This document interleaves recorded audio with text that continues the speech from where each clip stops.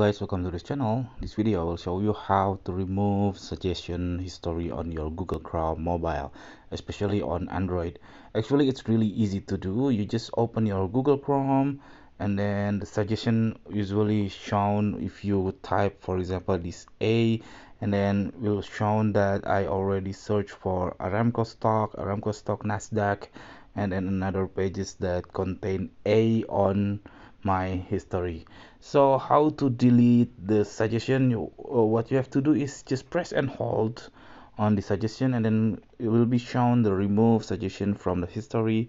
You click OK, and then another one, OK, another one, OK, and then another one also OK.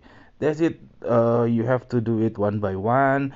But if you want to make it clear all your suggestion history, what you have to do is you clear the data of your Google Chrome, press and hold on your Google Chrome on the home screen, and then click app info, and then find the storage, and then here you can see the option of clear data. You can clear data, and then you can clear cache, and then manage spaces. But I don't recommend this one because later you will be logged out from all your websites. So that's it, this tutorial. I hope it's helpful for you. If it's, please subscribe our channel, and then if you have any question, please put in a comment below. Thank you.